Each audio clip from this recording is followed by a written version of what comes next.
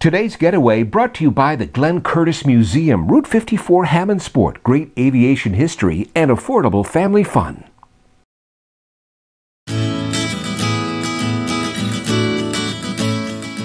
Wow, what a unique find here in downtown Rochester. Hello again, Mike O'Brien, your getaway guy. This is perfect this time of year. Have you ever been inside the Hungerford Building? Holidays at the Hungerford. This is the home to hundreds of local artists with studios open to the public on 4 floors of this historical old brick factory building at the corner of Goodman and East Main Street. We've all passed by it 100 times. Now go inside. You can. A labyrinth of hallways leading to one artist's studio after another. A great getaway for one-of-a-kind gifts.